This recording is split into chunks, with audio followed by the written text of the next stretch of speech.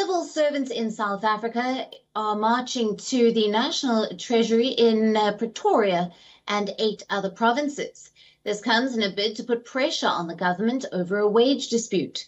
Trade unions representing the civil servants said that they would continue to protest until their demands are met. There are over 1 million employees in South Africa's public sector.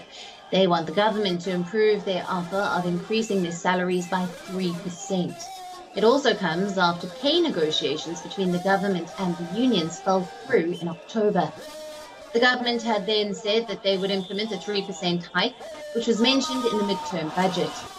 They have been trying to reduce their spending on compensation for civil servants. This makes up around a third of their total spending. Unions also warned of an indefinite strike if their situation did not improve.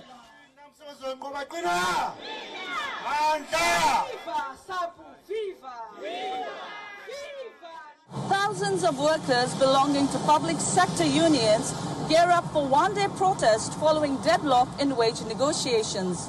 About 800,000 public servants are expected either to be on a go-slow or not go to work today, which may bring many services to a halt. The protest action is being organized by public service unions affiliated with the country's largest trade unions, COSATU, SAFTU and FEDUSA. The government has unilaterally decided to give the workers a 3% increase, while the workers are demanding 10%. COSATU has sent a stern warning to the ANC-led government that should they not listen to the workers, it will pay a huge price come 2024 elections. This is Kaldenongmo from Pietermaritzburg, South Africa. For WION, World is One.